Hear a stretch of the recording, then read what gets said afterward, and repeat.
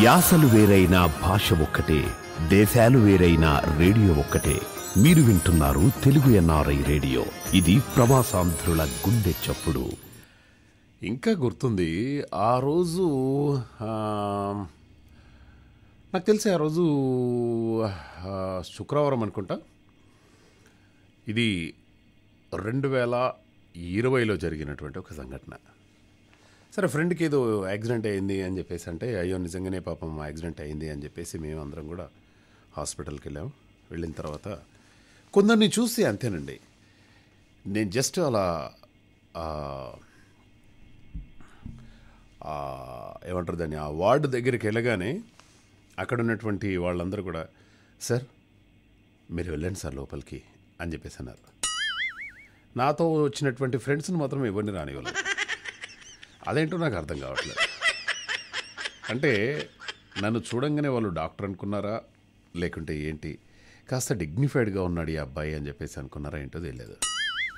Direct లోపలికి వెళ్ళిపోయాను. Friend గారి కోసం అటు ఇటు చూశాను.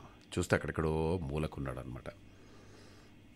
వెళ్ళి అడిగాను, ఏరా ఎలా అయింది ఏంటి అని చెప్పేసి అడిగాను అనమాట. అరే ఏం లేదురా మహి, మొన్న నైట్ వస్తున్నాను రా ఒక ఊరు నుండి, అయితే ఎదురుగా ఒక 2 బైక్స్ వస్తున్నాయిరా, అయితే ఆ బైక్స్ మధ్యలోంచి ఇట్లా వెళ్ళిపోదామని చెప్పేసి చాలా ఫాస్ట్గా వెళ్ళిపోయాను రా, తర్వాత తెలిసింది అది 2 బైకులు కాదు లారీ అని చెప్పేసి. అంటే దూరం నుంచి వెళ్ళి నాకు 2 బైకుల్లాగా అనిపించినాయిరా, 2 బైకులు వస్తున్నాయని. దానికి కొట్టగానే లారీ అనుకున్నాను మావా, లారీ అది, అందుకోసమే కాలుకి చేతులకి దెబ్బలు తగిలేరా అని చెప్పేసి అన్నాడు. అరే రే రే రే ఎంత పని అయిపోయిందిరా అని చెప్పేసి కాసేపు కూర్చున్నాను. నేను ఈ ఫ్రూట్స్ అదేదో తీసుకెళ్ళిపోయాను, తింటావారా ఫ్రూట్స్ అంటే, ఇప్పుడేం తింటారు మామ ఫ్రూట్స్ వద్దు అన్నాడు. అంతలోనే ఒక అందమైనటువంటి నర్స్ వచ్చింది అక్కడికి. రాగానే, ఎక్స్క్యూజ్ మీ సార్, మీరు కొంచెం బయటకు వెళ్ళిపోతారా? ఓ వై నాట్, డెఫినెట్గా బయటకు వెళ్ళిపోతాను అని చెప్పేసి వెళ్ళిపోయాను. తర్వాత మళ్ళీ లోపలికి వచ్చాము. వచ్చిన తర్వాత ఆ అమ్మాయి సర్వీస్ చేసే విధానం చాలా అంటే చాలా గొప్పగా అనిపించింది. ఓకే, పిల్లోడు జాయిన్ అయిన కానుండి మళ్ళీ వెళ్ళిపోయి డిశ్చార్జ్ అయ్యి వెళ్ళిపోయేంతవరకు ముఖంలో అదే చిరునవ్వు. వాళ్ళ మదరు అంత కేర్గా తీసుకున్నారో లేదో కానీ ఆ నర్సు మాత్రం అంత అత్యద్భుతంగా తీసుకుందనమాట. అంటే మన బంధువులు కానీ, మన అమ్మ కానీ, మన నాన్న కానీ, మన మిత్రులు కానీ, చాలాసార్లు మనం హాస్పిటల్కి వెళ్తాము, బట్ వాళ్ళు ఎవరో మనకు తెలియదు, నిజంగా తోబుట్టుల్లానే అనిపిస్తుంటుంది. వాళ్ళే మనం సిస్టర్స్ అంటారనమాట. అందుకోసమే అంతర్జాతీయ నర్సుల దినోత్సవం ఈరోజు. ఎస్, అంతర్జాతీయ నర్సుల దినోత్సవం సందర్భంగా వాళ్ళ సేవలు కూడా మనము కొనియాడాలి డెఫినెట్గా. ఇలా రాగానే ఎవరో కాల్ చేశారు. హలో హలో మహేష్ గారు, నమస్కారం సార్. నమస్తే సార్, ఎవరు సార్ మాట్లాడేది? I am Nikhit from Chittoor sir. నమస్తే సార్. నిఖిత్ గారు from Chittoor. Yeah. Oh so nice of you అండి. చిత్తూరు ఎలా ఉంది సార్? చిత్తూరు బాగానే ఉంది సార్. ఇంకా జాతర జరుగుతుంది అంగరంగ వైభవంగా ఇంకా మా ఊర్లో. ఓహో, ఆ జాతర పేరేంటి? గంగమ్మ తల్లి జాతర. నడివీధి గంగమ్మ జాతర అంటారు సార్ దాన్ని. ఓకే. చాలా సంవత్సరాల క్రితం ఏంటంటే, ఒక 300 ఏళ్ల క్రితము ప్రపంచ వ్యాప్తంగా చూసారంటే ఈ కలరా వ్యాధి అనేది ప్రబలుతా ఉంది. అవునండి. అట్లా నగరంలో కూడా ప్రబలుతా ఉంది. అంతేకాకుండా ఇది కరువు కాటకాలు ఏదైతే ఉన్నాయో ఆ కరువు కాటకాలు అనేటువంటిది నీటి కొరత వేరించిందంట. అప్పుడు ఆ తల్లిని ప్రార్థించారంట నగరవాసి. తల్లి, మీకు మండు వేసవి కాలంలో నడివీధిలో నిన్ను ప్రతిష్ఠించి ఆ గంగమ్మ జాతర అనేటువంటిది మీకు అంగరంగ వైభవంగా 2 రోజుల పాటు నిర్వహిస్తాము. మాకు కరువు కాటకాలు ఏది లేకుండా, నగరవాసులకు ఏ బాధ లేకుండా చేయండి అనేటువంటి ఒక ఉద్దేశంతో అప్పుడు ప్రారంభించిన జాతర ప్రతి సంవత్సరము మే నెల 12, 13 లేకపోతే ఆ చివరి వారంలో జరగడం అనేది ఆనవాయితీ. ఈ జాతరను చూడటానికి ఈ చిత్తూరు నగరం మాత్రమే కాకుండా తిరుపతి, చెన్నై, బెంగళూరు లాంటి నగరాల నుంచి కూడా ఎంతో మంది భక్తులు తరలి వస్తూ ఉంటారు. ఆ వంశపారంపర్య ధర్మకర్తలు ఎవరైతే ఉన్నారో వారు హారతి తొలి కర్పూర నీరాజనం తల్లికి సమర్పించిన తర్వాతనే వివిధ భక్తులు దర్శించుకునే అవకాశాలు ఉంటాయి. అంతేకాకుండా ఈ జాతర అనేటువంటిది అంత విశిష్టమైనది. మరుసటి రోజు, రెండవ రోజు సాయంత్రము తల్లి ఊరేగింపు అనేటువంటిది అంగరంగ వైభవంగా జరుగుతుంది. దానివల్ల చిత్తూరు యొక్క నడివీధి గంగమ్మ జాతర అనేది అంత వైభవం. లాస్ట్ ట్యూస్డే చిత్తూరులో చాటింపు కార్యక్రమం అనేది జాతర సందర్భంగా జరిగింది. చాటింపు కార్యక్రమము అంటే ఏంటంటే, వచ్చే వారము జాతరకు సంబంధించి ఆ అమ్మవారి యొక్క అనుమతిని తీసుకొని ఆ పందిళ్ళు, ఆ సీరింగ్ చెట్లు అవన్నీ వేస్తున్నాము, మీకోసం అలంకరణ చేస్తున్నాం తల్లి అని ఆ అమ్మవారి అనుమతి అనేది తీసుకుంటారండి. ఆ అమ్మవారి అనుమతిని తీసుకున్న తర్వాతనే పందిళ్ళు వేయటము, కొయ్యలు కట్టడము, సీరింగ్ చెట్లు వేయటము అది ప్రారంభమవుతుందండి. ఇది ఈ జాతర యొక్క సత్యం ఏంటంటే, ఈ చాటింపు వేయించిన తర్వాత కానీ, జాతర రోజు కానీ, జాతర అయిన తర్వాత కానీ ఆ వర్షం అనేటువంటిది సమృద్ధిగా కురుస్తుంది. అంతవరకు ఉన్నటువంటి అన్ని కరువు కాటకాలు కూడా పటాపంచలైపోయి ఆ తల్లి దయ వల్ల నగరవాసులందరూ కూడా చల్లబడ్డం అనేది ఇక్కడ వస్తున్నటువంటి సత్యం అండి. వండర్ఫుల్ అండి, నిజంగా కూడా ఎంత బాగా చెప్పారు నిఖిత్ గారు. మీరు ఎంత ఆ స్థల పురాణాన్ని, నడివీధిలో ఉన్నటువంటి గంగమ్మ తల్లిని ప్రతిష్ఠించడము, అలాగే ఆ జాతర వైభవాన్ని 3 రోజుల పాటు జరుగుతుంది. ప్రజలందరూ కూడా అల్లాడిపోతుంటే గంగమ్మ తల్లిని కొలిస్తే వాళ్ళ కష్టాలు, వాళ్ళ బాధలు తీరిపోతాయి అని చెప్పేసి మీరు చెప్పే విధానం చాలా బాగుందండి. అలాగే ఇక్కడ మా దగ్గర మేము కొన్ని ఏరియాల్లో ఇప్పుడు వర్షాలు పడట్లేదు కదండి నిఖిత్ గారు. అయితే నేనేం చేశానంటే నిఖిత్ గారు, ఒక ఆయన చెప్పాడు, మహేష్ గారు వర్షాలు పడాలంటే మీరు కప్పలకు పెళ్లి చేయాలండి అని చెప్పేసి అన్నారనమాట. అయితే నేనేం చేశానండి, మా విలేజ్లో ఒక అతను ఉంటాడు, మరి అయ్యగారు నేను ఏం చేయాలండి ఏంటండి అంటే, ఏం లేదు మహేష్ గారు, మీరు కప్పలను తీసుకొచ్చి పెళ్లి చేయండి అని చెప్పేసి అన్నారనమాట. కప్పలు సరే అని చెప్పేసి నేనేం చేసుకాను అంటే, కప్పలను డైరెక్ట్గా పట్టుకోవడం నాకు కొంచెం భయము, కొంచెం ఇబ్బంది. చేతులకు గ్లౌజులు వేసుకున్నానండి, కొంచెం రఫ్ గ్లౌజులు ఉంటాయి కదా, పాయిజన్ అనేది ఉండదు. అలాగే ఈ గ్లౌజులు ఏంటంటే కొంచెం క్లాత్తో తయారు చేసి ఉంటాయి అనమాట. ఇప్పుడు ఈ కొంచెం క్లాత్ అంటే కొంచెం లావుగా ఉంటాయి, పాములు అవి పడుతూ ఉంటారు కదా. ఆ గ్లౌజులు తీసుకొని నేను ఇక ఈ షూస్ కూడా కొంచెం పెద్ద సైజు వేసుకొని చెరువుల వెంబడి వెళ్తున్నానండి. వెళ్ళగా ఒక కప్ప కనిపించిందండి నిఖిత్ గారు. ఈ కప్ప కనిపించగానే దాన్ని పట్టుకుందామని చెప్పేసి నేను పట్టుకున్న బోధనంగానే అది ఎగురుతుంది, నేను పట్టుకోబోవడానికి ట్రై అయ్యంగానే ఎగురుతుంది, నేను పట్టుకోవాలనే ఎగురుతుంది. అరే దీన్ని ఏం చేస్తే బాగుంటుంది ఏంది అని చెప్పేసి దాని చుట్టూ గేరప్ చేసి చక్కగా ఆ కప్పను కళ్ళు మూసుకొని పట్టుకున్నానండి. కళ్ళు తెరిస్తే భయం అవుద్ది కదా, పట్టుకున్న తర్వాత ఆ సంచిలో వేసుకున్నానండి నిఖిత్ గారు. సంచిలో వేసుకున్న తర్వాత మళ్ళీ ఇంకొక కప్ప కావాలి కదా అని చెప్పేసి ఇంకొక కప్ప కోసం వెతుకుతూ ఉన్నానండి. అయ్యో మామ అనండి, రామ కాదు. అయితే ఇంకొక కప్ప కోసం వెతుకుతుంటే ఇంకో చిన్న కప్ప కనిపించింది. కానీ నేను సంచిలో వేసుకున్నటువంటి కప్ప మాత్రం చాలా పెద్ద సైజు కప్ప. అయ్యో పెద్ద సైజు కప్ప ఒకటి రెండు జతగా వేయాలండి. అది జతగా ప్రాబ్లం అయిందండి. ఇప్పుడు ఈ చిన్న కప్పను అంటే ఇప్పుడు వైఫ్ ఏమో లారీ టైరు, భర్త ఏమో సైకిల్ టైర్ లాగా కాదు కదా, రెండు యమ జోడీ ఉండాలి, మంచి హైట్, మంచి పర్సనాలిటీ. ఇప్పుడు నాది 6'2", ఆమెకు ఒక 5'6", 5'4" అట్లా ఉందనుకో, ఒక మంచిగా ఉంటుంది. ఏం చేశానండి, ఇంకొక కప్ప కోసం వెతికానండి. ఇంకొక కప్ప కోసం వెతుకుతుంటే లక్కీగా ఇంకొక కప్ప కాస్త నల్లగా కనిపించేసిందండి. నల్లగా ఉంటే ఇది మగ కప్పనేమో అనుకొని పట్టేసుకున్నాను సార్. పట్టేసుకున్నాను. నేను ఏం చేశానండి నిఖిత్ గారు, ఈ 2 కప్పలను తీసుకొని వచ్చేసి చక్కగా ఒక దగ్గర ఉంచానండి. ఒక దగ్గర ఉంచేసి ఇప్పుడు మరి ఈ రెండింటికి పెళ్లి చేయాలి, ఎలా పెళ్లి చేయాలి? ఇప్పుడు మీకు పెళ్ళైందా? బ్యాచిలర్ అండి నేను. మీరు కూడా బ్యాచిలరేనా నాలాగా?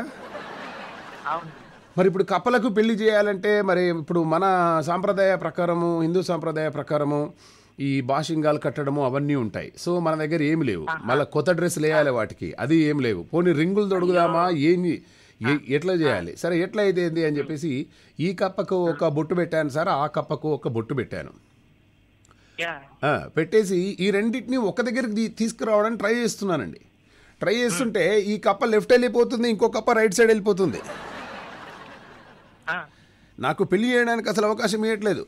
నేను ఇమ్మీడియట్గా మా గురువు గారికి కాల్ చేశాను. ఏమండి, కప్పల పెళ్లి చేస్తే వర్షం వస్తుంది అని చెప్పేసి అన్నారు. ఆ 2 కప్పలను ఒక దగ్గర పెడితే ఇది ఇటు సైడ్ పోతుంది, అది అటు సైడ్ పోతుంది, నేను ఎట్టా చేసేది, ఏం చేసేది అని చెప్పేసి గురువు గారిని అడిగాను. అడిగితే ఒక పని చేయి, ఒక కప్ప మీద ఒక కప్పను పెట్టు అని చెప్పేసి అన్నాడండి ఆయన.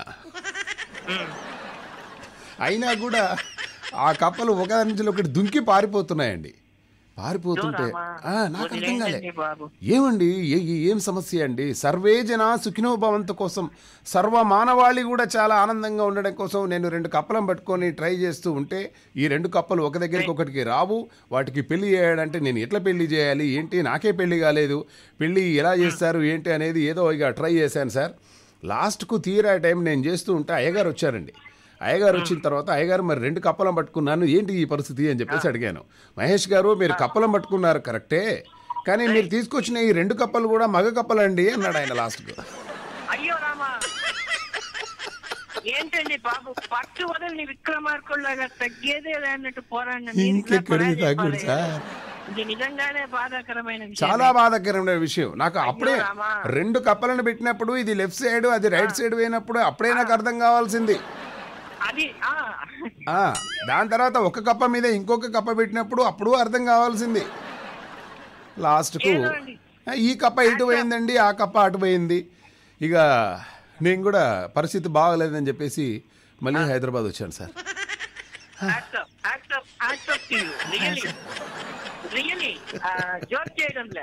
సమాజ మేలు కోసం పట్టు వదలని విక్రమార్కుళ్ళ మామ మహేష్ గారు పోరాడినటువంటి యోధుడు. Hats off to you. Thank you sir. And first time call చేసిన కూడా చాలా బాగా మాట్లాడారండి. That's so nice of you Nikhit గారు. I really appreciate sir. Me voice అంటే నాకు ఎప్పటి నుంచి ఇష్టం సార్. మీతో మాట్లాడాలి అని చెప్పి నేను ఎప్పటి నుంచి అనుకుంటున్నాను. ఓ రియల్లీ? థ్యాంక్ యూ అండి, thank you so much sir. Me voice నేను వింటా ఉంటాను సార్ ఎప్పుడు. అంటే నాకు వాయిస్ ఓవర్ అంటే ఇష్టం. ఈటీవీ భక్తి టీవీ కోటి దీపోత్సవము, అది కోటి దీపోత్సవం ఇంట్లో జరిపిస్తున్నారు అనేటువంటి రీతిలో మీరు ఆ ప్రోమో చెప్తా ఉంటే అబ్బా అది వెళ్ళిపోతుంది సార్. ధన్యం సార్. అవునా sir, thank you very much అండి. ఈ ఈటీవీలో కూడా తీర్థయాత్ర కార్యక్రమానికి కూడా మీరు చెప్తా ఉంటారు. అవునండి, అది కూడా బాగుంటది. మీరు ఎవరు అని చెప్పి ఇంటర్వ్యూలో చెప్పారు. అంటే ఇంటర్వ్యూ అంటే యూట్యూబ్ లో నేను మీ వీడియో అనేది ఫాలో అయ్యాను. చాలా బాగుంది. అప్పుడు మామా మహేష్, నేను నాకు డౌట్ ఉంది, మామా మహేష్ అంటారే, మామ ఏంటరా అని చెప్పి నేను అనుకున్నాను. అప్పుడు మీరు క్లియర్ చేశారు ఆ డౌట్ ని. తెల్లారిందో మామ అనే కార్యక్రమం నేను చేసేవాడిని, మామా మహేష్ అని నన్ను అందుకే అందరూ అంటారని చెప్పి మీరు క్లియర్ చేసేసారు. అవునండి, ఇప్పుడు నా పేరుతోటి సర్కారు వారి పాటల్లో కూడా మామా మహేష్ అని వచ్చిందండి. నా జీవితం ఇంకా ధన్యమైపోయిందండి. అయ్యో, ఎనివే చాలా ఆనందం అండి మీతో మాట్లాడుతున్నందుకు. రెగ్యులర్ గా కాల్ చేస్తూ ఉండండి నిఖిత్ గారు, మనం ఇంకా చాలా విషయాలు మాట్లాడుకుందాం. సరేనా? Super sir. Thank you sir. అవకాశాలు అయితే సూపర్ డైలాగ్ సార్. మీరు thank you sir. Thank you. చూపించారు అప్పుడు, చూపించారు. అవును, అది సూపర్. అలాగే మీరు జెండాపై కప్పిరాజు మూవీలో కూడా మీరు చెప్పారు అనుకుంటాను నేను. అప్పుడు మీ వాయిస్ నాకు వినపడింది. ఓకే, జెండాపై కప్పిరాజు నాని గారిది. అవునండి, అవును. అందులో కూడా మీరు చెప్పారు సూపర్. అది ఇంగ్లీష్ వాళ్ళ దగ్గర మీరు మాట్లాడినారు, చాలా బాగుంది. అట్లాంటి ఆర్టిస్ట్ నాకు ఇష్టం సార్ నిజంగానే. అవునా, నాకు చాలా ఆనందం అనిపించిందండి నిజంగా. మనము ఇంకా బోల్డ్ అని కబుర్లు మనం మాట్లాడదాం, మిగతా వాళ్ళు కూడా ఉన్నారు మాట్లాడడానికి నిఖిత్ గారు. బట్ డెఫినెట్ గా I will be in touch with you sir. Thank you very much అండి. సూపర్ సార్, సూపర్ సార్ మీరు. వెల్ మామాస్ అండ్ మామీస్, చూసారు కదా,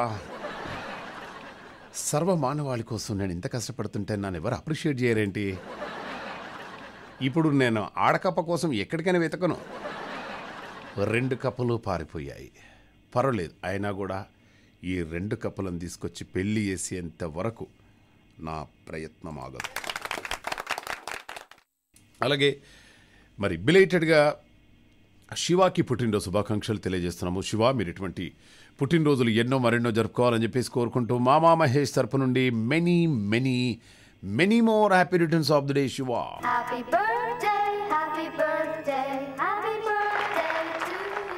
ఎస్, అలాగే సర్కార్ వారి పాట రిలీజ్ అయిపోయింది. ప్రపంచవ్యాప్తంగా బోల్డ్ అంతమంది రివ్యూస్ ఇస్తున్నారు. బాగుంది, అది బాగుంది, ఇది బాగుంది, పాటలు బాగున్నాయి, ఫైట్స్ బాగున్నాయి, డ్యాన్స్ బాగుంది, అన్ని రకాలుగా చెప్తూ ఉన్నారు. సో పరశురామ్ గారు డైరెక్ట్ చేసినటువంటి మూవీ, ఆయన మా గురువు గారు పూరి జగన్నాథ్ వాళ్ళ శిష్యుడు చక్కగా అటువంటి స్టైల్లోనే ప్రజెంట్ చేయడం జరిగింది. కొందరికి అభిమానులకు నచ్చుతుంది, కొందరికి కొంచెం డ్రాగ్ చేశారు, కొంచెం ల్యాగ్ చేశారు అని చెప్పేసి కొన్ని మాటలు వినబడుతున్నాయి. ఏది ఏమైనా మూవీ మాత్రం చాలా బాగుంది.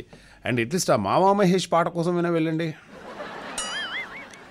ఎన్నో ఖర్చు పెడుతున్నామండి. ఒక 2.5 గంటలు హాయిగా సరదాగా అలా వెళ్ళేసి మీరు మీ ఫ్యామిలీ అందరూ కూడా వెళ్ళేసి చక్కగా వెళ్ళండి. అందులో డబ్బింగ్ చెప్తామంటే మనకు అవకాశం రాలే ఆ టైంలో, లేకుంటే చంపేసేవాళ్ళం. ఓకే, సో ఒక ఈరోజు మనం మాట్లాడుకుంటున్నటువంటి టాపిక్ ఏంటంటే మహేష్ బాబు వెనకాలో చాలామంది కన్యలు పడతారు, చాలామంది కన్యలు ఇష్టపడుతూ ఉంటారు మహేష్ బాబుని, చాలామంది అమ్మాయిలు ఇష్టపడుతుంటారు మహేష్ బాబుని. దానికి ఒక రీజన్ ఉంది, ఎందుకో మీకేమైనా తెలుసా? మహేష్ బాబు వెనకాలో కన్యలు పడతారట, ఎలా సాధ్యం? ఇది నిజమేనా? 9705222005కి మెసేజ్ చేసే ప్రయత్నం చేయండి. అండ్ అలాగే ఇక నేను ఒక కవిత రాశాను, ఆ కవిత గురించి మనం మాట్లాడుకునే ప్రయత్నం చేద్దాం. ఈరోజు ఒక పెళ్ళికి వెళ్ళేసి వచ్చాను. ఏంటో ఈ మధ్య చాలా ఫంక్షన్స్, చాలా పెళ్ళికి వెళ్ళేసి వస్తున్నాను. వెళ్ళిన దగ్గర కూడా చాలా మంచి రిసీవింగ్ ఉంది.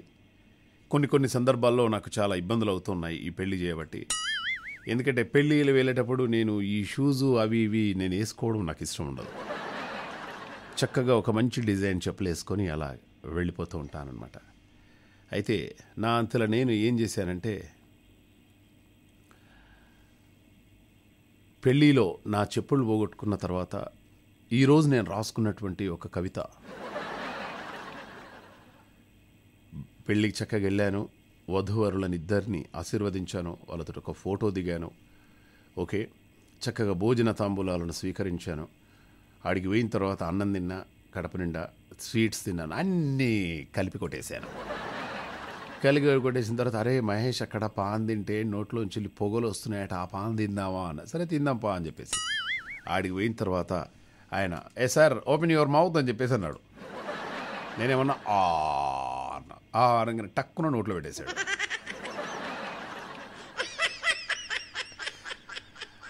పాను, ఆ పాను నోట్లో దీన్ని నములుతూ ఉన్నప్పుడు ఒక రకమైనటువంటి పొగ వచ్చింది బయటికి. అంత బాగానే ఉంది. బయటకు వచ్చిన తర్వాత తెలుసుగా మన చెప్పులు లేవు. అప్పుడు నేను రాసుకున్నటువంటి ఒక కవిత, లోపల ఒక జత కలుసుకుంది, లోపల ఒక జత కలుసుకుంది, బయట నా జత ఎక్కడో వెళ్ళిపోయింది. ఎవరో ఉన్నారు మనతో మాట్లాడేద్దాం. హలో, నమస్తే మామా. యా నమస్తే సుగుణశ్రీ గారు, ఎలా ఉన్నారండి? బాగున్నాము, వర్షాలు ఫుల్ పడుతున్నాయి మాకు ఇక్కడ. చూసారా, నా ప్రయత్నం ఫలించిందండి. నేను 2 కప్పలకు పెళ్లి చేయాలని ముహూర్తం నిర్ణయించుకొని ప్రయత్నిస్తున్నాను. పెళ్లి చేయకుండానే వర్షం పడిందంటే ఇంతకంటే ఇంకేం కావాలండి? 4 రోజుల నుంచి కంటిన్యూగా పడుతున్నాయి. అవును, మనం ఇప్పుడు ఇది మే 12 కదా, ఇంకొక 15 days మనం ఇలానే కాపాడుకుంటే తర్వాత వర్షాకాలం. ఎండాకాలంలో చలికాలం చూస్తున్నాం మామ, ఇంతవరకు ఎప్పుడు చూడలేదు మే నెలలో చలి. కానీ నాకు ఎందుకంటే కొంచెం ఇబ్బంది అనిపించిందండి. అంటే నా బాడీకి 42-43 degrees Celsius ఎండ పడట్లేదా ఏంటి? ఏసీలో ఉన్నప్పుడు బాగానే ఉంటున్నాను, బట్ ఏసీ నుండి బయటికి రాగానే ఒక రకమైనటువంటి ఆందోళన, ఒక రకమైనటువంటి చికాకు, ఇవన్నీ కలుగుతున్నాయి. అసలు ఉండలేకపోతున్నాం ఏంటి అసలు బయట అనుకున్నాను. తర్వాత నేను 2-3 ఫ్రెండ్స్ కాల్ చేస్తున్నారే, నాకు ఎండ పడట్లేదురా, ఏం చేయాలంటే నీకే కదరా బాబు, మాకు పడట్లేదు. అలవాటు పడిన తర్వాత అందరి పరిస్థితి అదే, మేము అలవాటు పడకుండానే ఉండాలి. అసలు ఏసీలు అసలు పడదు. పోనీ బిల్డింగ్ మీద హాయిగా చక్కగా బిల్డింగ్ మీద పడుకుందాము అంటే విపరీతమైనటువంటి దోమలు వస్తున్నాయండి. అవును. అయితే నిన్న నైట్ ఏం చేశారంటే, ఇట్లా కాదు మనం అలవాటు చేసుకోవాలి కాసింత చల్లటి, ఎందుకంటే వర్షం పడింది కదా నిన్న మొన్న, క్లైమేట్ చాలా కూల్గా ఉంది కదా అని చెప్పేసి నేను బిల్డింగ్ మీదకి ఒక చాప, ఒక మెత్త, ఒక పరుపు, ఒక వాటర్ బాటిల్, ఒక టార్చ్ లైటు, నా మొబైలు. పాల ప్యాకెట్ ఏమన్నా వస్తాను అని చెప్పిందా మామ?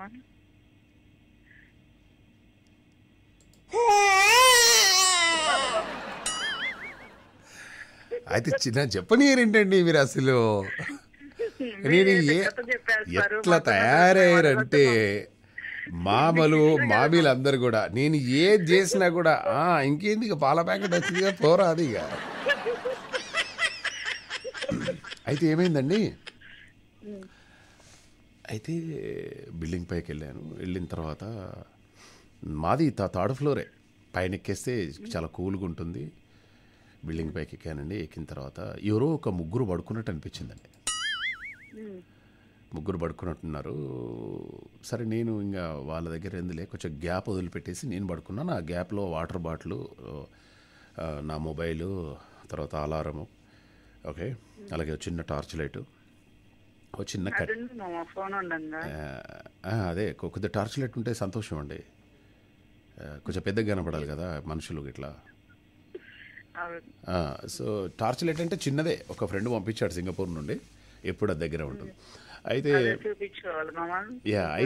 అయితే ఏమైంది, ఇప్పుడు చక్కగా చాప తీసుకెళ్ళాను, చాపేసాను, పరపేసుకున్నాను, మెత్తేసాను, ఒక బెడ్షీట్ లాగా అటువంటిది తీసుకున్నాను. అలా జస్ట్ ఇలా ఒరిగిన తర్వాత చల్లగా ఉంది క్లైమేటు. పైనేమో మంచిగా చుక్కలు కనబడుతూ ఉన్నాయి.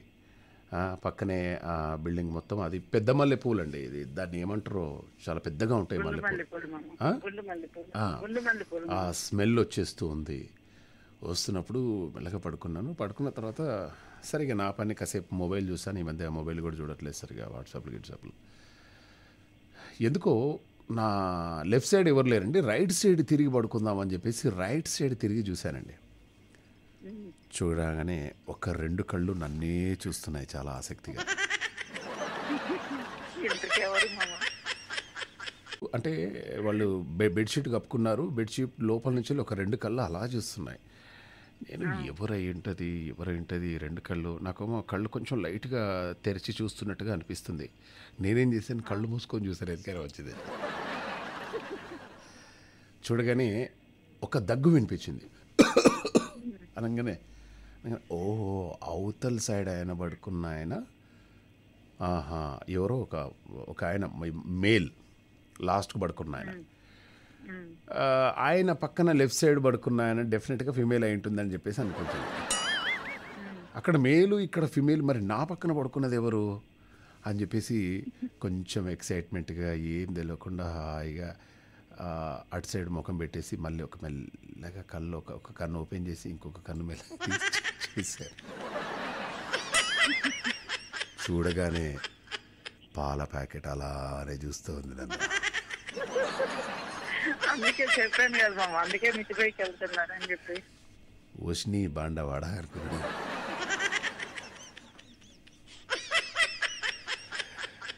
ఎందుకైనా మంచిది అంటే ఏం లేదు అక్కడ ప్రాబ్లం. రేపు లేవగానే మామా మహేష్ గారు మీరేంటండి వచ్చి మా అమ్మాయి పక్కన పడుకున్నారా అనే మాట అంటాడు ఆయన.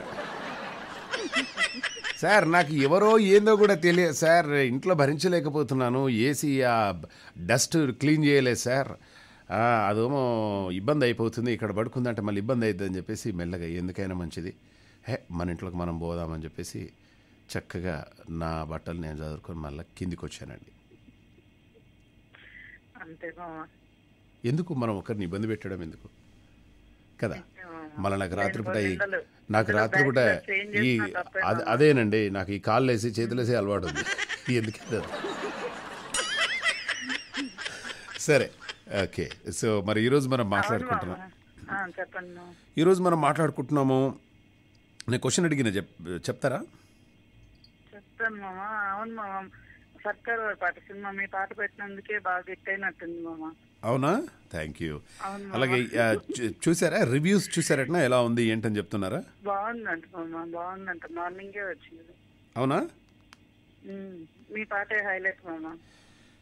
అంతే కదా, మన పేరుతోటి ఏదన్నా మీరు కూడా బాగా ఫేమస్ అయిపోయారు మామ ఆ పాటతోటి. ఇంకా కదా కూడా తెలిసిపోతారు.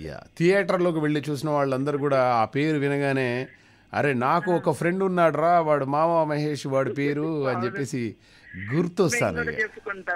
అంతకంటే ఇంకేం కావాలండి, మనం యాక్ట్ చేయకుండా పర్వాలేదు. మామూలుగా సినిమాకి వెళ్ళినప్పుడు యాడ్స్ వస్తే అదిగమ్మా మీ మామ ఎక్కడికి వచ్చినా వదలు తినమ్మా ఈనమ్మా అంటుంటారు మా అమ్మ ఆయన.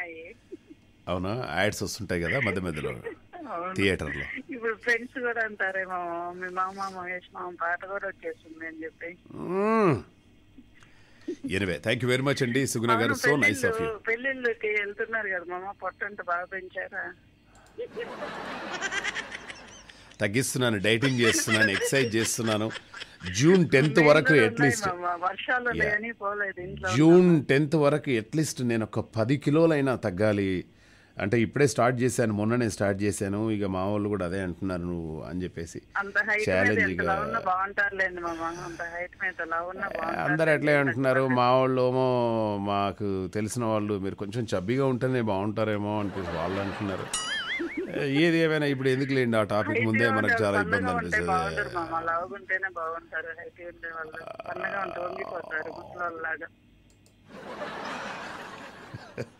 Anyway thank you madam, thank you very much, bye and take care. So my dear మామాజ్ and mummies, చూసారా ఒక్కొక్కసారి టాపిక్ ఎలా వెళ్ళిపోతుంది. సో మహేష్ బాబు వెనకాలో కన్యలే ఎందుకు పడతారు, ఎవరైనా గెస్ చేయగలరా? ప్రవాసాంధ్రుల గుండె చప్పుడు తెలుగు ఎన్ఆర్ఐ రేడియోలో very very very important update. And ఏమిటి అంటే, చాలామంది ఇప్పుడు మార్కెట్లో ఒక ట్రెండ్ క్రియేట్ అయిపోయింది. 500 రూపాయల నోట్లు చెల్లవు అని చెప్పేసి కొందరు ప్రాపగండ చేస్తూ ఉన్నారు. ఒరే అటువంటి ప్రాపగండ చేయకండ్రా. ఒకే రకమైనటువంటి 500 నోట్లు చెల్లదని చెప్పేసి సోషల్ మీడియాలో జరుగుతున్నటువంటి ప్రచారంపై కేంద్రానికి చెందినటువంటి ఫ్యాక్ట్ చెక్ టీమ్ క్లారిటీ ఇచ్చేసింది. ఇది గ్రీన్ స్ట్రిప్ ఆర్బీఐ గవర్నర్ సంతకం దగ్గర లేదని చెప్పేసి, సంతకానికి దగ్గరగా లేదని చెప్పేసి, అలాగే గాంధీజీ చిత్రానికి దగ్గరగా ఉందని చెప్పేసి అలాంటి నోట్లు చెల్లవని చెప్పేసి కొందరు ప్రచారం చేస్తున్నారు. కానీ రీసెంట్గా ఈరోజు వాళ్ళు కన్ఫర్మ్ చేసింది ఏంటంటే ఆ 2 రకాల నోట్లు చెల్లుబాట్లు అవుతాయని చెప్పేసి స్పష్టం చేసింది. తప్పుడు ప్రచారాన్ని మాత్రం నమ్మొద్దు అని చెప్పేసి చెప్తున్నారు అనమాట. యాక్చువల్గా ఇక్కడ ఏం జరిగిందంటే, ఈ గ్రీన్ స్ట్రీవ్ ఆర్బీఐ గవర్నర్ సంతకానికి దగ్గరగా లేదని చెప్పేసి ఒకటి, అలాగే గాంధీజీ చిత్రానికి ఈ 2 దగ్గరగా లేవు అని చెప్పేసి కొందరు అంటున్నారనమాట. సో అటువంటిది ఏం లేదండి, ఫ్యాక్ట్ చెక్ టీమ్ చాలా క్లారిటీ ఇచ్చేసిందనమాట. సో ఎటువంటి 500 రూపాయల నోట్లైనా కూడా తీసుకోవచ్చు. ఓకే, అట్లా అని చెప్పేసి ఈ కొన్ని దొంగ నోట్లు తీసుకొని మహేష్ గారు మీరు తీసుకోమంటే నేను తీసుకున్నానండి, ఈ డబ్బులు మీరే ఇవ్వండి అంటే, సార్ కాస్త చూసి వద్దు సార్ ప్లీజ్ సార్, నేను ఇప్పటికే పరిస్థితులు బాగాలేవు సార్ నాయ్. యా, అలాగే ఇంకొక అప్డేట్, దాని గురించి కూడా మనం మాట్లాడదాం. పిల్లల్ని కంటారా 5 కోట్లు ఇస్తారా అని చెప్పేసి ఒక మామ పోలీస్ కంప్లైంట్ చేశాడు. దాని గురించి మనం మాట్లాడదాం. ముందుగా సుధా గారికి స్వాగతం, సుస్వాగతం. నమస్తే మామ, గుడ్ ఈవినింగ్ మామ. వెరీ గుడ్ ఈవినింగ్ మ్యామ్, ఎలా ఉన్నారు? బాగున్నాను మామ. వైజాగ్ వాతావరణం ఎలా ఉంది? కూల్ కూల్ గా ఉంది మామ. వైజాగ్ లో వర్షం పడుతుందా? పడ్డాయి 3 days బాగా వర్షాలు పడ్డాయి, బాగా కూల్ అయింది, బాగుంది, బాగా కూల్ అయిపోయింది. ఇప్పుడు ఇది సర్కారు వారి పాటలు కూడా వైజాగ్ వైజాగ్ వైజాగ్ అని చెప్పేసి ఒక 10 సార్లు వస్తుందట డైలాగ్స్ అవి. ఏమో నేను చూడలేదు మామ, ఇంకా ఈరోజే కదా. ఇప్పుడు ఉత్తరాఖండ్లోని హరిద్వార్లో పిల్లల్ని కంటారా లేకపోతే 5 కోట్లు ఇస్తారా అని చెప్పేసి ఒక వృద్ధ జంట తమ కొడుకు కోడలపై ఈ కోట్లు మెట్లెక్కింది. మనవడో మనవరాలితో కనిపిస్తే వారితో ఆడుకుంటాము, చివరి రోజుల్లో సంతోషంగా గడుపుదామనుకున్నాము అని చెప్పేసి ఆ వృద్ధ జంట వాళ్ళు కోర్టులు మెట్లెక్కారు. కొడుకుకి 2016లో పెళ్లి చేసినా ఇప్పటి వరకు ఇలాంటి శుభవార్త చెప్పకపోవడంతో విసిగిపోయాము, పిల్లల్ని కనండి లేదంటే 5 కోట్ల పరిహారమైనా ఇచ్చేలా ఆదేశాలు ఇవ్వాలని చెప్పేసి కోర్టుకు వెళ్ళారట. మరి ఎట్లా ఈ ప్రాబ్లం ఎట్లా సాల్వ్ చేద్దాం మనం? వాళ్ళకి కదా మామ పిల్లల్ని, మనమేం చేస్తాం దానికి, అంతేనా? అంటే 5 కోట్లు ఇవ్వాలి డిమాండ్ చేశారు కదా, అంటే 5 కోట్లు ఉన్నాయి వాళ్ళ దగ్గర, వాళ్ళ కొడుకు దగ్గర ఉన్నాయి. మనవరాలతో ఆడుకోవాలని ఉంది కోరిక. ఓకే, వాళ్ళేమో ఇంకో మరి ఎందుకు ఇవ్వట్లేదో తెలియదు, అందుకే 5 కోట్లు డిమాండ్ చేశారు. 5 కోట్లు అంటే జనరల్గా అయితే ఇబ్బంది పెట్టరు కొడుకు కోడల్ని, కానీ వాళ్ళంతకంటే ఎక్కువగా బాగానే ఉన్నట్టున్నాయి డబ్బులు. మరి సరోగసి ట్రై చేయొచ్చు కదండి. సరోగసి ఇప్పుడు చాలా చాలా IVF, ICF అండ్ ICF చాలా ఉన్నాయండి. అవన్నీ కూడా వాళ్ళు ఎందుకు ట్రై చేయట్లేదు? మంచిగా చేసుకోవచ్చు. సరోగసి అని ఒకటి కొత్తగా వచ్చేసింది. సరోగసి ఇప్పుడు లేనట్టుంది కదమ్మా. ఉన్నది చేస్తున్నారు.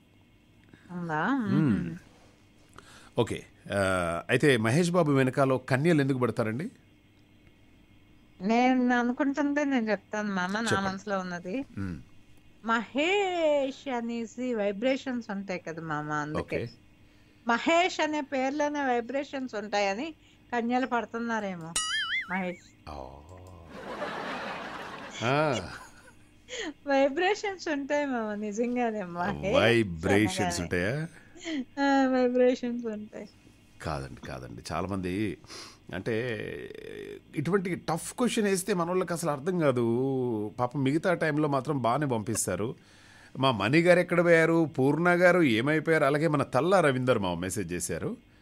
తల్లా రవీందర్ మామ, హాయ్ మామ మహేష్, గుడ్ మార్నింగ్ అని చెప్పేసి. మామ I'm very very good morning మామ. అలాగే వింధ్యా, ఓకే, హాయ్ మామ మహేష్ అని చెప్పేసి పంపించినట్టున్నారు. అలాగే నళిని గారు పంపించారు. అయితే నేనేమంటున్నా అంటే మహేష్ బాబు వెనకాలనే కన్యలు ఎందుకు పడతారు? కన్యలు ఎందుకు వెనకాల ఉంటారు? అమ్మాయిలా? కన్యలు అంటే అమ్మాయిలేనా అనుకుంటా, నాకు కూడా అంత ఐడియా లేదు. కన్యలే.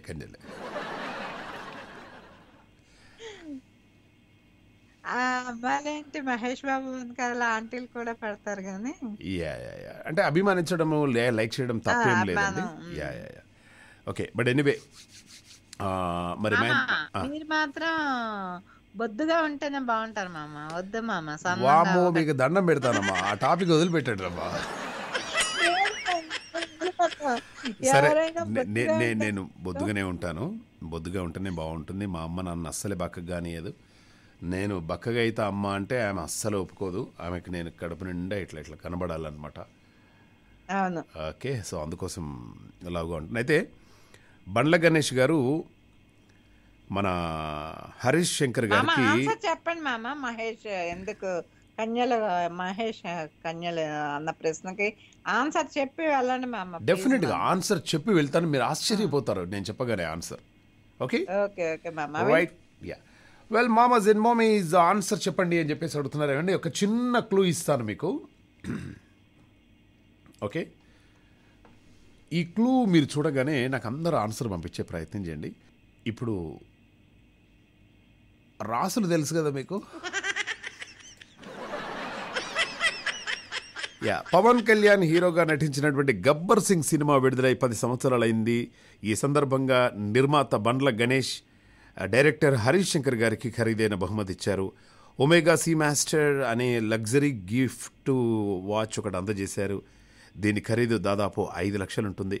అప్పట్లో ఈ సినిమా బాక్స్ ఆఫీస్ రికార్డులను తిరిగి రాసింది. నిర్మాత బండ్ల గణేష్కు కాసుల వర్షం కురిపించింది. సో పర్వాలేదు, 5 లక్షలు పెట్టి వాచ్ ఇవ్వడం అనేది, వచ్చినాయి డబ్బులు, సంతోషంగా ఇస్తూ ఉన్నాడు. మళ్ళీ ఏమన్నా మూవీ ప్లాన్ చేస్తారు కావచ్చు డెఫినెట్గా. సో ఏం లేదు, కానీ ఇంత కాస్ట్లీ వాచ్ ఏమండి, మీకు ఎవరైనా ఇప్పటి వరకు కాస్ట్లీ వాచ్ ఇచ్చారా మీకు? ఒకవేళ ఇస్తే ఎంత ఉంటుంది? అది ఇస్తే దానికి రేటు మనం కట్టకూడదు. ఆ ప్రేమకి, ఆ అభిమానానికి, ఆ క్యూట్నెస్కి మనం ఎప్పుడు రేటు కట్టొద్దు. కానీ కాస్ట్లీ వాచ్ మాత్రం వచ్చింది కదా, ఎస్, దాన్ని అలాగే భద్రపరచుకోండి.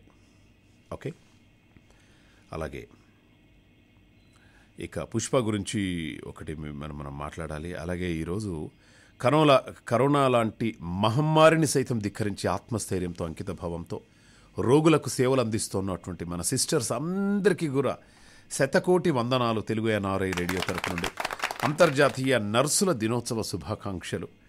ఓకే, అలాగే ఇప్పటివరకు మహేష్ బాబు గారు వదిలేసుకున్నటువంటి సినిమాల గురించి టాక్ నడుస్తుంది మార్కెట్లో. సర్కారు వారి పాట మూవీ విడుదల వేళ అభిమానులందరూ కూడా ఆ సినిమాల గురించి సోషల్ మీడియాలో చర్చిస్తున్నారు. మహేష్ బాబు వదులుకున్న మూవీలో వచ్చేసి పుష్ప, గజిని, వర్షం, స్నేహితులు, ఆ ఏం మాయ చేశావే, 24, లీడర్, ఈ చిత్రాలను డేట్లు కుదరక మహేష్ బాబు చేయలేకపోయాడని చెప్పేసి అభిమానులందరూ కూడా చెప్పుకుంటున్నారనమాట. బట్ ఇవన్నీ కూడా పుష్ప, గజని, వర్షం, స్నేహితులు అన్ని బ్లాక్ బస్టర్ మూవీలే చేసుకున్నాడు అనమాట. అలాగే మీకు సైలెంట్ పీరియడ్ అంటే తెలుసా? సైలెంట్ పీరియడ్ ఏమున్నది మామ, తెలుగు పీరియడ్ తెలుసు, ఇంగ్లీష్ పీరియడ్ తెలుసు, హిందీ ఇంగ్లీష్ అన్నీ తెలుసు, సైలెంట్ పీరియడ్ అంటే అందరు సైలెంట్గా ఉంటారు అని నాలాగా మీరు అనుకుంటే పొరపాటు. అయితే చైనాలోని షాంఘైలో 0 కోవిడ్ లక్ష్యాన్ని చేరేందుకు అధికారులు ఈ ఆంక్షలను కూడా కఠినతరం చేయడం జరిగిందనమాట. సైలెంట్ పీరియడ్ పేరిట కఠిన ఆంక్షలను అమలు చేస్తూ ఉన్నారు. ప్రజలను ఆహారం కొనుగోళ్లు, ఆసుపత్రులకు వెళ్లేందుకు కూడా అనుమతించడం లేదు. కేవలం ప్రభుత్వ ఆహారం సరఫరాలను మాత్రమే అనుమతిస్తున్నారట.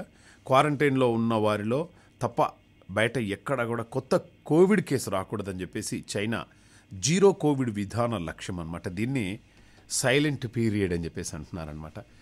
ఎవడు తీసుకున్నటువంటి గోతులో వాడే పడతాడు. ఈరోజు ప్రపంచం అంతా ఒక్క చైనా తప్ప అన్ని దేశాల్లో కరోనా కేసులు తక్కువ ఉన్నాయి. కానీ corona 3rd wave, 4th wave, 5th wave ఏదో మనకి ఏం తెలియదు. కానీ మొత్తానికైతే షాంఘైలో ఇటువంటి పరిస్థితి ఎదురవుతుందనమాట. బట్ ఇలాంటి టైంలోనే మనం అప్రమత్తంగా ఉండాలి. ఈ రాకపోకలను అన్నిటిని కూడా జాగ్రత్తగా చూసుకోవాల్సినటువంటి అవసరం ఉంది. ఇవన్నీ కూడా మనం పాటిస్తే చాలా బాగుంటుందన్నమాట. ఓకే. అండ్ అలాగే ఒక హీరోయిన్ ఫోటోకు 1500 కోట్లు వేలం వేశారటండి. ఒక ఆయన ఏం చేశాడు, 1500 కోట్లు పెట్టేసి ఒక హీరోయిన్ ఫోటో కొనుక్కున్నాడట. మనకు ఆ 1500 కోట్లు ఇస్తే ఏం చేస్తాం మనం, ఏంటి ఇప్పుడు దాంతో ఏం చేసుకుంటాడు ఆయన అంటే? ఉన్నోళ్ళు ఏం చేసినా బాగానే ఉంటుందండి. ఎంట్రకలు ఉన్న వాళ్ళు ఏ విధంగా సిగముడిచినా బాగానే ఉంటుంది. Hollywood ever green beauty, fashion icon marlin Munro చిన్న వయసులోనే ఎనలేని పేరు ప్రఖ్యాతులు సంపాదించుకుంది. ఈ ముద్దుల గుమ్మ లోకాన్ని విడిచి 5 దశాబ్దాలు అవుతున్నా కూడా ఆమె వాడిన ప్రతి వస్తువు ఇప్పటికి వేలంలో భారీగా ధర కమ్ముడైపోతూ ఉంటాయి. తాజాగా వేలం నిర్వహించగా ఆమె చిత్రం ఏకంగా 1500 కోట్ల ధర పలికిందనమాట. పాప్ గాయకుడు ఆండీ వర్హోల్ దీన్ని గీశాడనమాట. ఓకే. సో ఇది ఏమైనా కూడా అంత ధర పెట్టి తీసుకోవడం అనేది ఓకే. అండ్ అలాగే very very very very update and very important thing, మీరు మార్నింగ్ లేవగానే ఏం చేస్తున్నారు?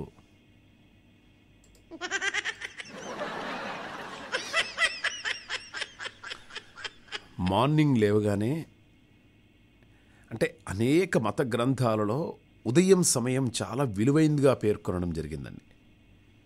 అలాగే జ్యోతిష్య శాస్త్రం ప్రకారం కూడా ఉదయం నిద్రలేచిన వెంటనే అద్దంలో చూడొద్దట. ఎట్టి పరిస్థితుల్లో అద్దంలో చూడొద్దట. అలాగే ప్రతికూల శక్తి పెరుగుతుందట, నెగిటివిటీ పెరుగుతుందట. అలాగే ఆగిపోయినటువంటి గడియారాన్ని అసలు ఎట్టి పరిస్థితుల్లో చూడొద్దట. మన ఇంట్లో ఏదైనా గడియారం ఆగిపోయి ఉంటే మాత్రం ఇమ్మీడియట్గా తీసి పడేసేయండి దాన్ని, లేదంటే దానికి బ్యాటరీ అన్న వేసేయండి. చూస్తే ఆ రోజంతా అశుభం జరుగుతుందని చెప్పేసి అంటున్నారనమాట. అలాగే జంతువుల చిత్రాలు, సింక్లోని అంట్ల గిన్నెలను లేవగానే చూడొద్దట. అలా చూస్తే దానివల్ల ఏర్పడే ప్రతికూల ప్రభావం మీరు చేపట్టే పనులపై చూపుతుందని చెప్పేసి జ్యోతిష్యం చెబుతూ ఉందన్నమాట. సో అందుకోసం అని చెప్పేసి మార్నింగ్ లేవగానే చక్కగా మీ భార్య ముఖమో, మీ భర్త ముఖమో, లేకుంటే పిల్లల ముఖాలో, లేకుంటే చక్కగా ఏదైనా చేసే ప్రయత్నం చేయండి. అంతే తప్ప గిన్నెలేడున్నాయి ఆ గిన్నెలు అవన్నీ కూడా అవి చూడొద్దు అని చెప్పేసి అంటున్నారనమాట. ఏది ఏమైనా ఎవరి నమ్మకాలు వాళ్ళై, నేను ఇది నమ్ము అని చెప్పేసి నేను చెప్పాను అనమాట. ఓకే. అలాగే ఇక ట్రిపుల్ ఆర్ ఓటీటీలో రిలీజ్ డేట్ వచ్చేసింది. ఈ నెల 20 నుంచి తెలుగు, తమిళం, కన్నడ, మలయాళం భాషల్లో వాళ్ళు స్ట్రీమింగ్ చేయనట్టు చెప్తున్నారనమాట. G5లో ప్రకటించారనమాట.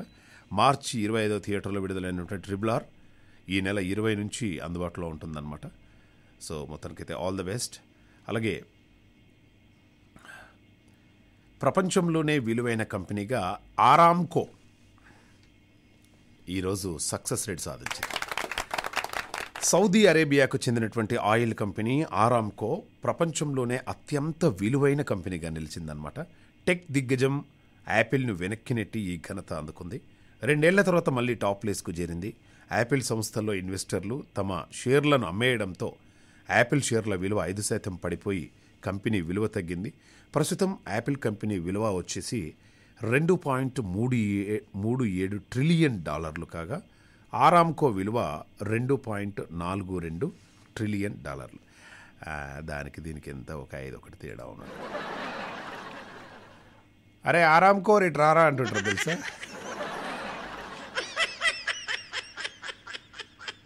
అలాగే ఇక ఈ మధ్య ఒకటి అంటే ఈరోజు కొంచెం ఇబ్బందికరమైనటువంటి వార్త నేను ఒకటి వినడం జరిగింది.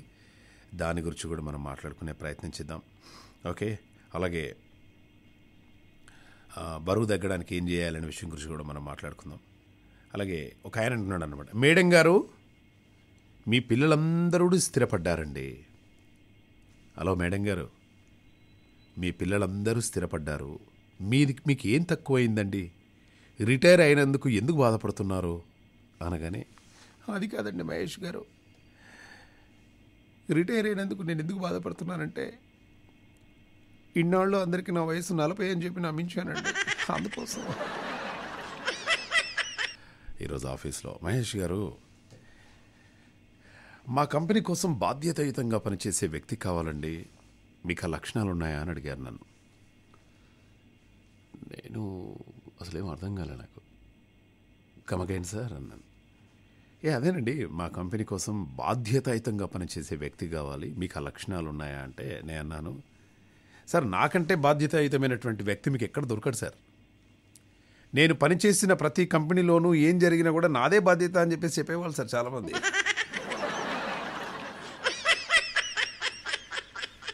ఓకే, అలాగే జాతీయ రికార్డులు బద్దలు కొట్టినటువంటి తెలుగు అమ్మాయి, కంగ్రాచ్యులేషన్స్ ఆంధ్రప్రదేశ్. సో దాని గురించి కూడా మనం మాట్లాడుకుందాం. అలాగే మామగారు ఒక మంచి కవితలు రాశాడు. మీకు తెలుసు, మామ మనసు బాగుంటే అందమైనటువంటి కవితలు ఎన్నో రాసి పడేస్తూ ఉంటాను, ఎవరికి వినిపించాను. చీమా దోమ నువ్వంటే నాకు చచ్చిపోయేంత ప్రేమ, అల్లం బెల్లం నువ్వే నా పెళ్ళాం,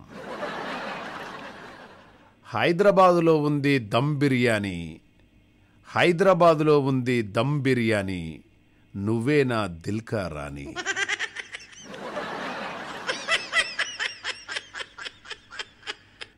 ఓకే, రామాయణం మహాభారతం మన ప్రేమ కథ అవ్వాలి సుగాంతం.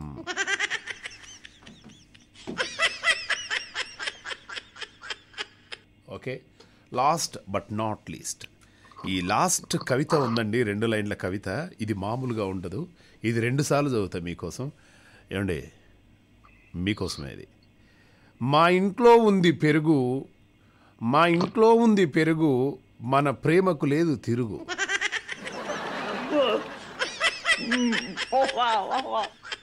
ఎవరండి, ఎవరు మాట్లాడేది? ఓకే, ఏమండి కన్యాకుమారి గారు, సరే నళిని కుమార్ గారు చెప్పండి మామ మహేష్ గారు, ఇంకోటి కూడా చెప్పండి, ఇంకో లైన్ లేదండి, గవే రాసినాయి. చాలా బాగుంది మామ. ఇప్పుడు అందరికి ఒక క్లూ ఇస్తాను, మీరేం చెప్పకండి. మా మీద స్టార్ట్ అయ్యేది రాసులలో సింహరాశి అండి. ఎవరైనా పేరు మా మీద స్టార్ట్ అయింది అంటే డెఫినెట్గా సింహరాశి అయి ఉంటుంది వాళ్ళది, నాకు తెలిసి ఒక 60%. మీరు సైలెంట్గా ఉండాలి నల్లి గారు.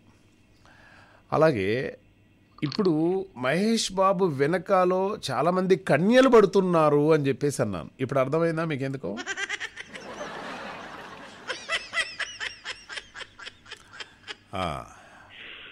నల్లి గారు మిమ్మల్ని అడగట్లేదండి, మీరు చెప్పండి మేడం.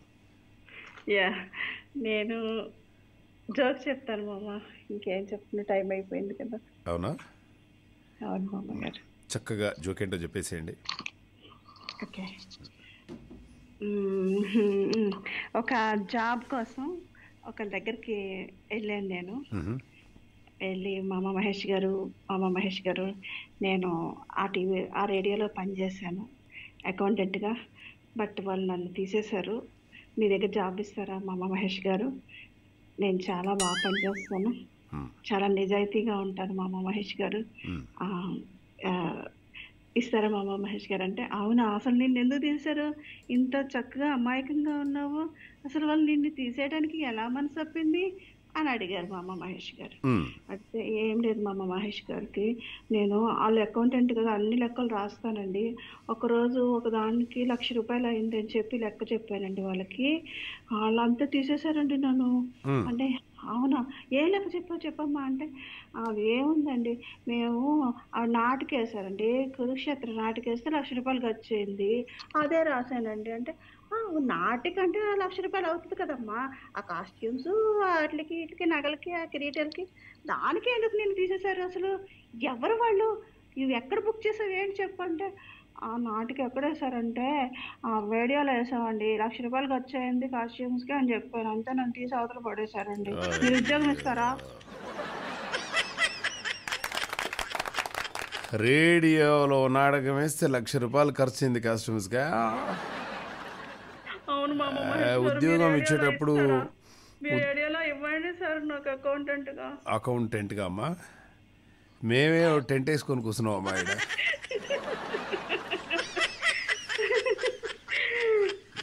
మేమే ఒక టెంట్ వేసుకున్నాం, బట్ లక్కీగా డెఫినెట్గా అండి మీరు జాబ్ చేస్తే అంటే ఎప్పుడు you are always most welcome అండి నళిని గారు. అవునండి, నేను జాబ్ అంటే చేస్తే ఫస్ట్ది లాస్ట్ది మీ దగ్గర చేస్తాను సార్, నేను అదే ఒట్టు పెట్టుకున్నాను, ఇంకెక్కడ జాబ్ చేయను సార్ నేను.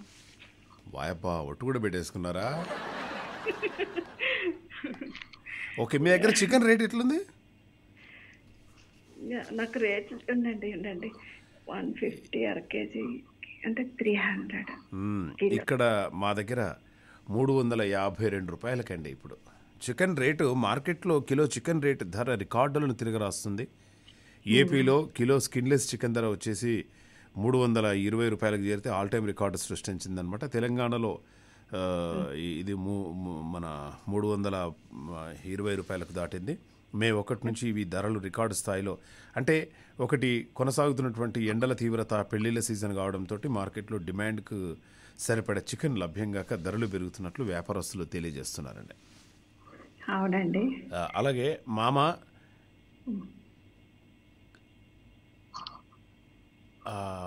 కన్యలు పెళ్లి చేసుకోలేక కాదు మామ సింహరాశి వెనకాలో ఏ రాశి ఉంది మామా? మహేష్ బాబుది సింహరాశి కదా, సింహరాశి వెనకాలో ఏ రాశి ఉందో ఒకసారి చెక్ చేయండి వెంకట్రావు మామ లంక.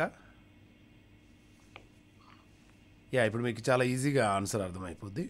Anyway, thank you very much అండి నళిని గారు, మంచి జోకు వినిపించారు ఈరోజు చాలా రోజుల తర్వాత. Bye madam, have a nice day. So my dear మామాస్ and mummies, అలాగే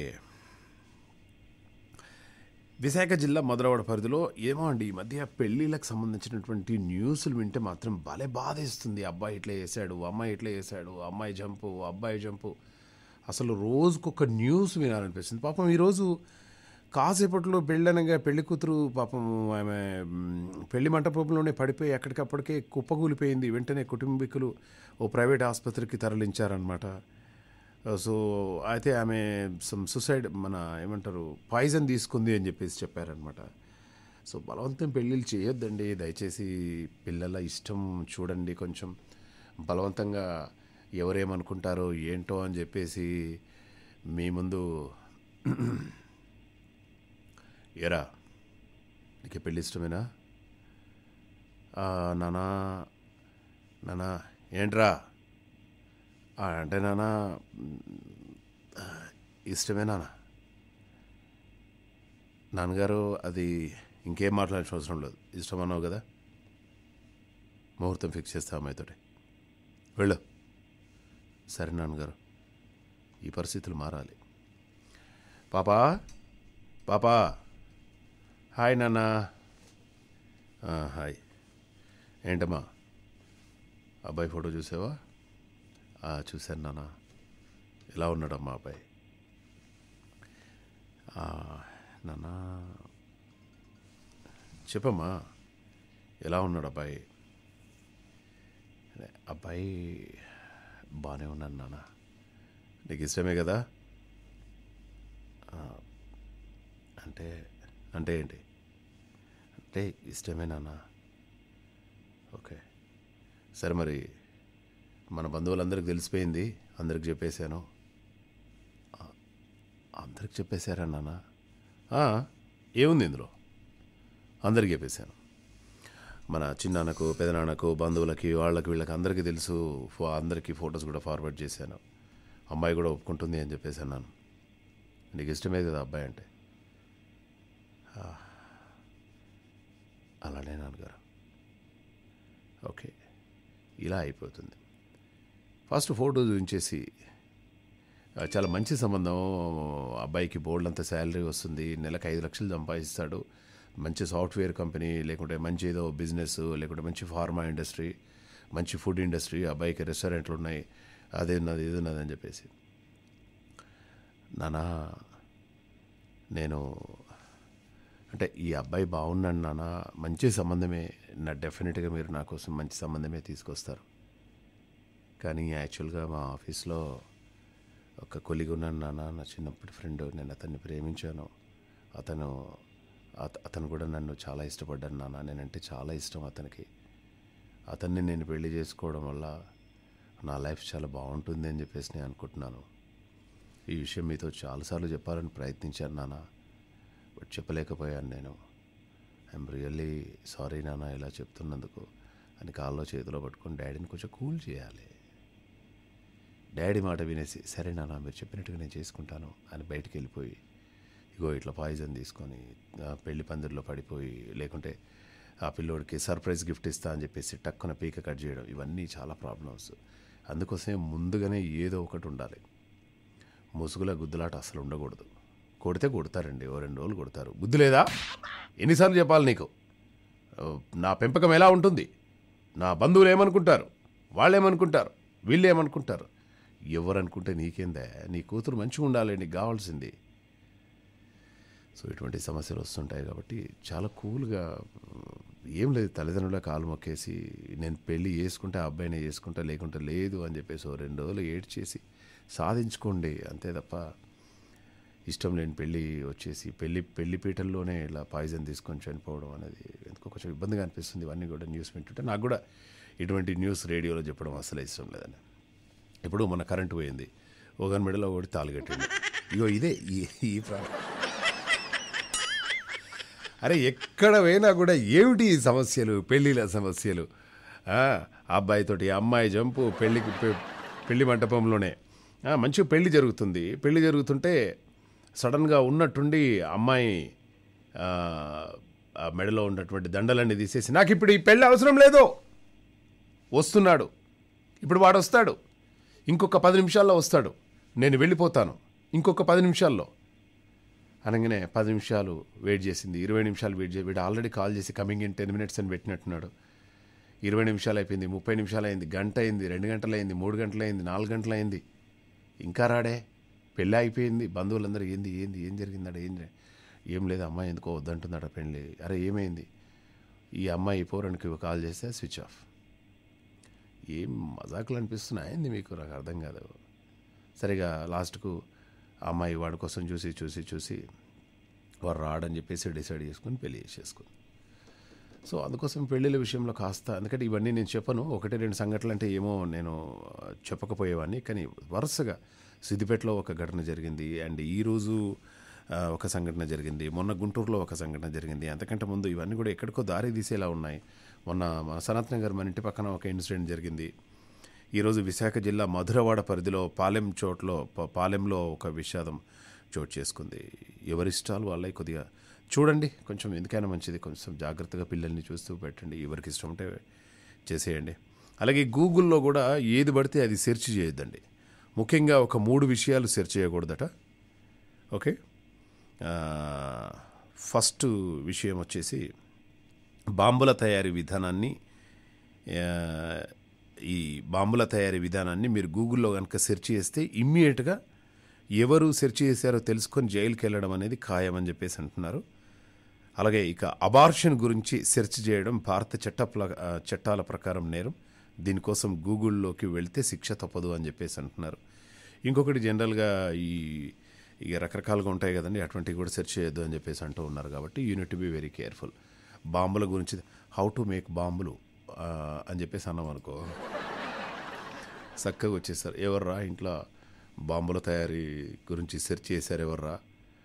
సార్ అదే కాదురా, ఏ బాంబులు తయారు చేద్దాం అనుకుంటున్నారు అంటే, సార్ ఇప్పుడు దీపావళికి ఉల్లిగడ్డ బాంబులు తయారు చేస్తాం కదా సార్,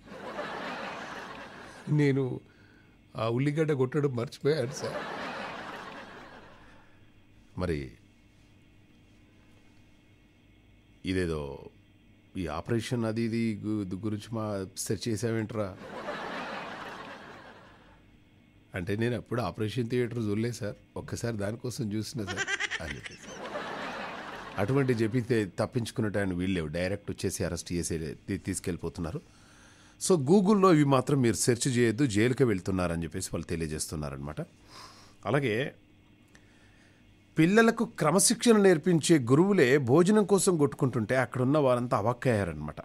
విద్యార్థులకు నాణ్యమైన విద్యను అందించేందుకు పంజాబ్ సీఎం భగవత్ మాన్ ప్రభుత్వ పాఠశాలల్లో ఉపాధ్యాయులు ప్రిన్సిపాల్తో ఒక రిసార్ట్స్లో మీటింగ్ నిర్వహించారనమాట. ఈ క్రమంలో ఏర్పాటు చేసినటువంటి భోజనం కోసం వారంతా ఎగబడుతూ, తోసుకుంటూ, కొట్టుకుంటూ అంత పనిచేశారనమాట. ఇప్పుడు దీనికి సంబంధించినటువంటి వీడియో నెట్టింట వైరల్ అవుతుందన్నమాట. చాలామందిని చూసాము, ఎక్కడికన్నా పోగానే ఆ భోజనం కోసం ఆ ప్లేట్లు పట్టుకొని కొట్టుకుంటూ, ఆగోగు నువ్వు నా వెనక జరుగు, నువ్వు వాళ్ళ, ఇవన్నీ కూడా అంతా నాన్ సెన్స్ అనిపిస్తుంది నాకు. అలాంటి టైంలో మనం పోయి ప్లేట్ పట్టుకొని వాళ్ళను తోచుకుంటూ, లేడీస్ ఉంటారు, ఇవన్నీ మారాలండి. యాక్చువల్గా సమాజం మారుతుంది, మనం మారాలి. వేరే వేరే దేశాల్లో ఎంత సిస్టమేటిక్గా వన్ బై వన్ ఎక్కడ పోతుందండి నాకు అసలు అర్థం కాదు. ఫుడ్ అయిపోయింది అనుకోండి, నో ప్రాబ్లం, ఫుడ్ అయిపోతే బయట ఎక్కడన్నా తినేసి వెళ్ళిపోదాం, కానీ అంతే తప్ప ఈ కొట్టుకోవడం ఎందుకు, ఈ తిట్టుకోవడం ఎందుకు? ఏమరా వానికి తునకలు ఎక్కువేసి నాకు తక్కువే తావురా అంటే వాడిని బామ్మర్దారా అని ఆ ఫంక్షన్లో అన్నం పోగొట్టి ఆ టెంట్ కింద పడి కొట్టుకొని తిట్టుకొని పోరగాళ్ళందరూ ఆగమాగం చేశారు. ఇటువంటి వద్దు అని చెప్పేసి అంటుంటాను. కానీ మనం ఏదో అనుకుంటాం కదా, మామ మహేష్ చెప్పాడు కదా, వీడు నిజంగానే కొన్ని బాగానే చెప్తాడు అని చెప్పేసి వాళ్ళందరూ భోంచేస్తున్నారు కదా. మొన్న మామ మహేష్ ఏం చెప్పాడే నీకు రేడియోలో, భోజనం కోసం మనం కొట్టుకోవద్దు, కొంచెం ప్రశాంతంగా తిందాము, వాళ్ళకు మనకు తెలియదా, మనం డిసిప్లిన్గా ఉండాలి కదా, మనం వేరే వాళ్ళకు మార్గదర్శకంగా ఉండాలి కదా, మనం ప్రత్యేకంగా అమెరికా నుండి వచ్చాం కదా ఈ ఫంక్షన్కి, కొంచెం చూస్తున్నావు కదా, మొన్న పాపం ఆయన రేడియోలో కూడా అలానే మామ చెప్పాడు కదా, వాళ్ళందరూ క్లియర్ కానీ అనగానే 5 నిమిషాలు అవుతుంది, ఇంకా జనాలు వస్తూనే ఉంటారు, 10 నిమిషాలు అవుతుంది, ఇంకా జనాలు వస్తూనే ఉంటారు. వాళ్ళ ఆవిడ మెల్లగా వచ్చేసి, ఏమండి ఇంకా జనాలు అక్కడే ఉన్నారంటే, చెప్పాను కదా, will wait for some time. 15 నిమిషాలు 20 నిమిషాలు అయిపోద్ది. అయిపోయిన తర్వాత, ఏమండి బాబు వాడికి ఇండియన్ ఫుడ్ గురించి చాలా చెప్పారు, ఇంకా వాడికి ఆకలి అవుతున్నట్టుందండి, మీరు వెళ్ళేసి ఆ ప్లేట్లో భోజనం పెట్టుకున్నాడు. ఏం ప్లేట్లో భోజనం పెట్టుకొని రావడం, అక్కడ అంతమంది వెయిట్ చేసి చూసావు కదా, ప్లేట్ల కోసం కొట్టుకుంటూ ఉన్నారు అక్కడ. Will wait. అరగంట అయింది, 1 అవర్ అయిపోయింది. ఏమంటే మీరు పోతారా నేను పోనా, ఏదో సినిమా టికెట్లు అనుకున్నావా, నేను పోయి తీసుకొస్తా ఉండండి, జరగండి అని చెప్పేసి లేడీస్ వెళ్ళి హాయిగా తెచ్చేసుకుంటారు వీళ్ళు. తర్వాత వాళ్ళ కొడుక్కో బిడ్డకో ఆమె తెచ్చేసుకుంటుంది. ఈయన పాపం నా షో విని మహేష్ చెప్పాడు మనం ఎందుకు మరి చాలా డిగ్నిఫైడ్గా ఉందాము అది ఇది అని చెప్పేసి అన్నాం అనుకో, అప్పటికి ఫుడ్ అయిపోతుంది. పాపం మళ్ళీ వాళ్ళ ఆవిడ ప్లేట్ తీసుకొచ్చి తినండి అంటే కొంచెం అమాయకంగా ఉంటే కూడా చాలా కష్టమే. అందుకోసం అని చెప్పేసి ఇవన్నీ అనుభవాలండి, అంతే. అక్కడ భోజనాలను పెట్టే వాళ్ళని ఎలా పటాయించాలనే విషయం గురించి మనం రేపు మాట్లాడుకుందాం. నా దగ్గర ఒక ట్రిక్ ఉంది. జస్ట్ అట్లా ప్లేట్ పట్టుకోగానే వాడు మీకు ఎంత ప్రేమగా భోజనం పెడతాడు, ఎంత ప్రేమగా మీకు ఏది కావాలంటే అది ఎక్కువ వేసి, చికెన్ కావాలా మటన్ కావాలా 2-3 సార్లు పోయినా కూడా ఎక్కువగా పెట్టే ఒక ట్రిక్ ఉంది నా దగ్గర. మీకు కావాలన్నా అది ఓకే, జస్ట్ కిడింగ్, అటువంటి ఏం లేవు. అలాగే మహేష్ బాబుది సింహరాశి వెనకాల ఏముంటుంది, కన్యరాశి ఉంటుంది. That is the answer today. ఏమండే ఆన్సర్ అది. సో వెంకటరావు గారు ఆన్సర్ అదండి. మంగిలాల్ సింహరాశి తర్వాత కన్యరాశి. Yes absolutely